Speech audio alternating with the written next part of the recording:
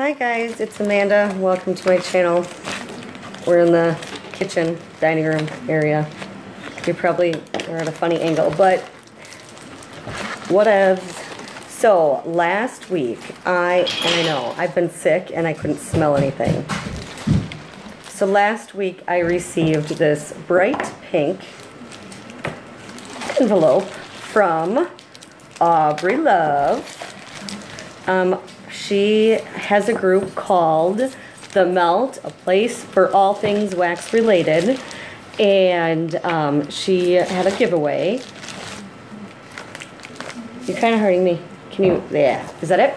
Yeah. So her giveaway was for this new company called Wax Warm-Ups, and now she had been sent some samples.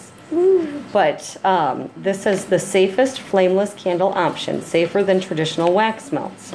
So supposedly, and from what I understand, they do work. Dylan, I'll move over if you get off me for a second.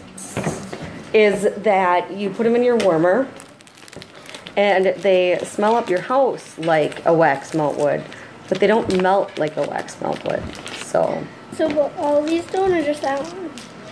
Just this one. So, like, I don't know if they have any other shapes. This one is called Sunlit Garden.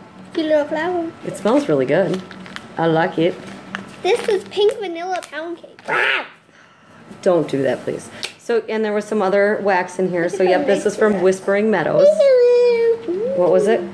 It's pink vanilla pound cake. That smells good. And this one, raspberry bliss. And this is from Gem Delights, right? And then there was a piece of chocolate that is mine. I want it. No, I just said it's mine. Dylan. Whatever. Don't. No. Would you? No, because you guys are gonna fight. Because he's not listening. Is it real chocolate? That smells good. Yes, but it's for Mother.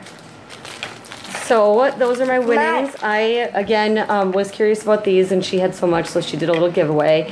And I will put their information and then the other vendors' information down below as well. So chocolate. thanks so much, guys.